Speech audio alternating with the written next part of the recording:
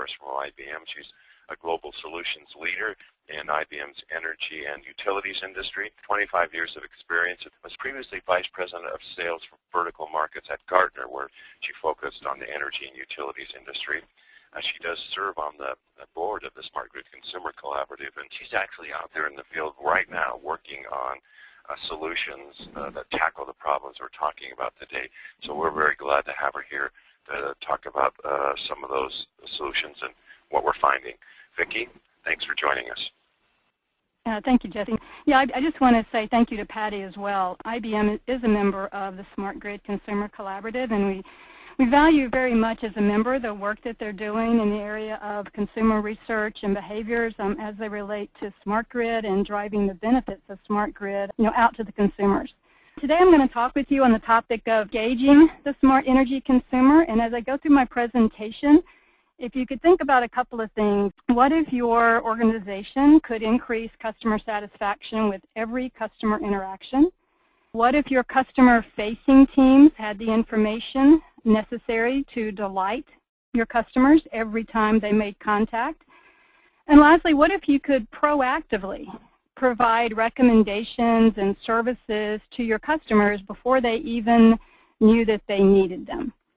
Now, for many companies and many industries, this is a far-reaching dream, but in fact, a new set of digital transformation enablers, that's a mouthful, is rapidly emerging and converging to create profound impacts at all levels. These are things like the mobile and connected everything, social media everywhere, the digital content explosion, and new and powerful analytics.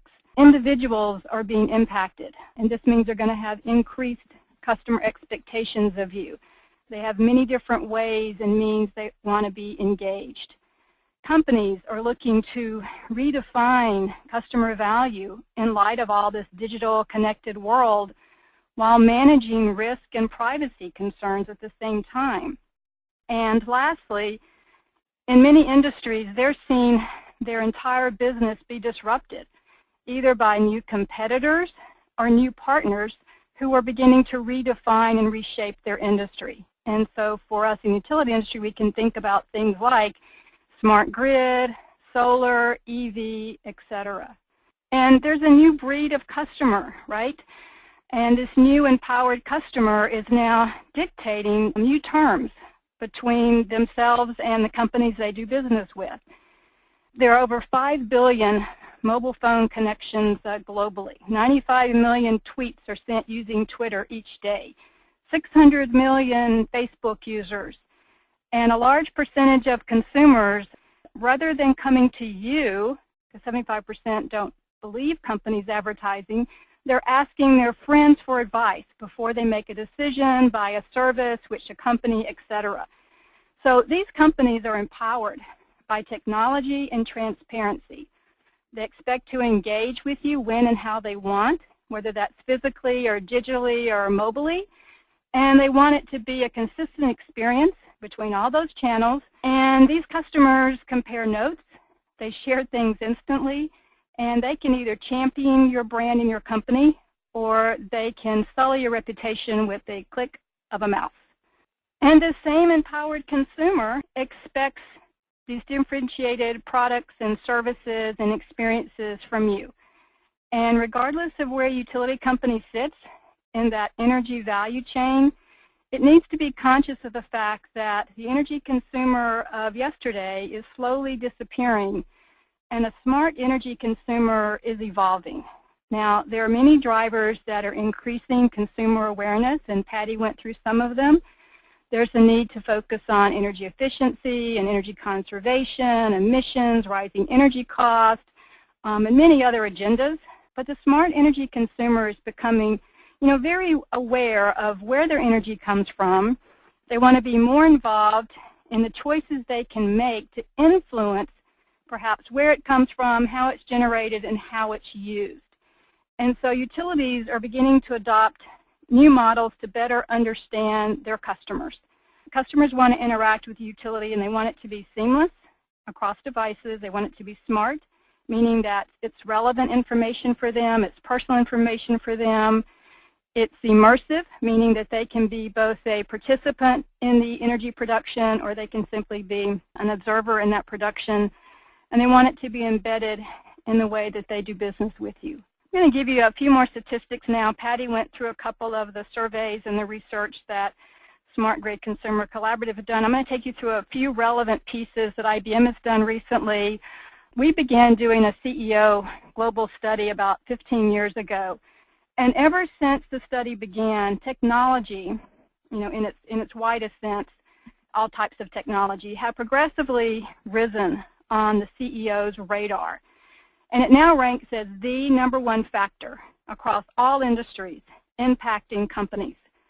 And the CEOs talked about in the survey how advances in alternative energy, biotechnology, nanotechnology, and fields that are far beyond traditional IT are really changing their business and their operations, and in some cases even their products, right? Other CEOs talked about the possibilities that are being created by the millions of network sensors in the world and all of the social change that their companies are being impacted by through Facebook and Twitter and Foursquare and other technology startups that are just storming across the market and the industries, and the fact that mobile devices are everywhere and they're increasingly pervasive, and all these new technologies are emerging to help companies store and manage and make sense of all this new data. And CEOs also recognize that the new technologies are going to facilitate two key areas for them in terms of driving value, and that's human capital and customer relationships. Overwhelmingly, they see a focus on changing how people within their organizations interact with each other, and they view technology. In the old world, it was a driver for efficiencies. Today, they see technology as an enabler of collaboration and relationships and innovation. We also, last year in 2011, embarked on our first ever Global Chief Marketing Officer study. And we conducted face-to-face interviews with over 1,700 chief marketing officers spanning 19 industries and 64 countries to find out what they were doing to help their companies cope with the fundamental shifts that were beginning to impact the business and the world.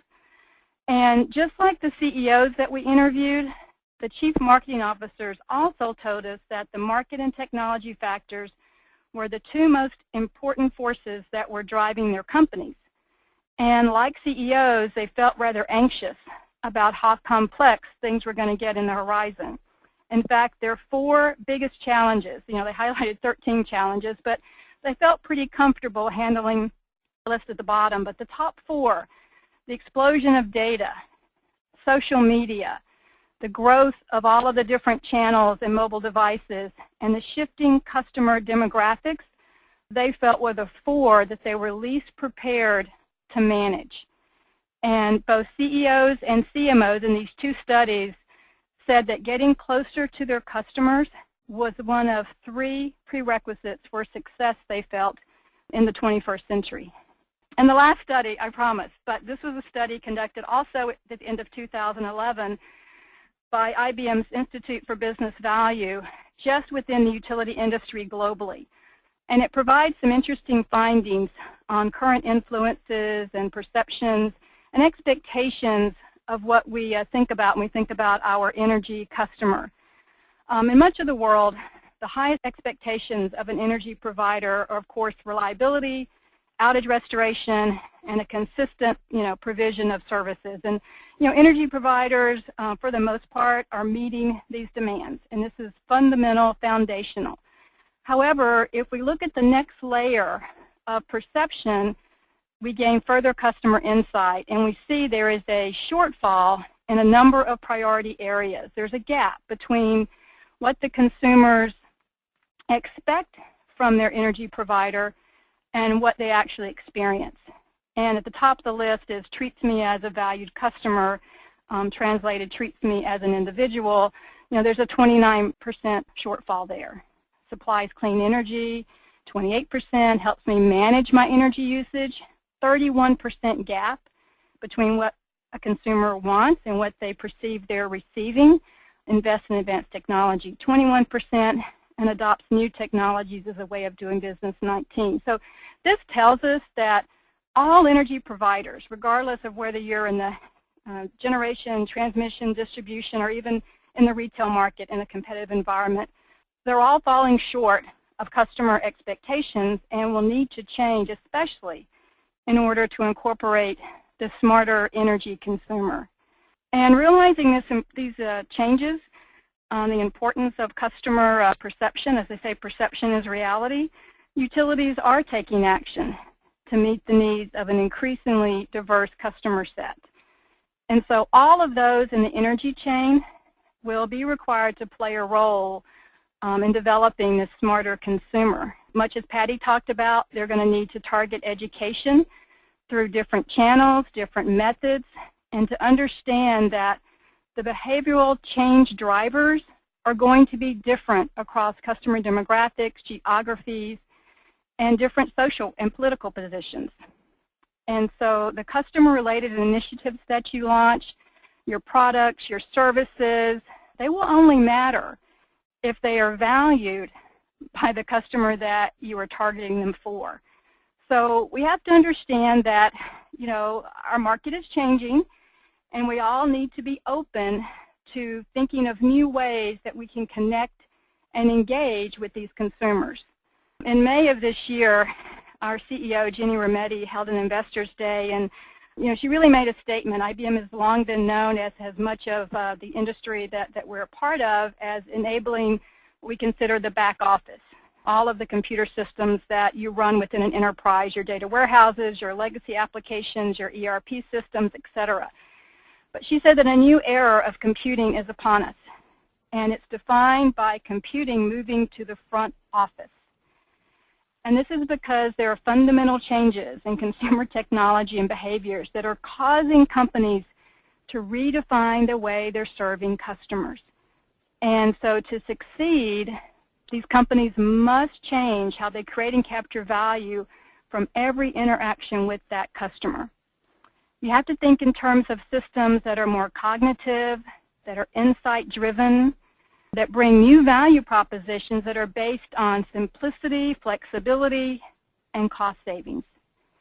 And all of these capabilities are going to be really grounded in three key things: leveraging big data, leveraging social media, and leveraging mobility.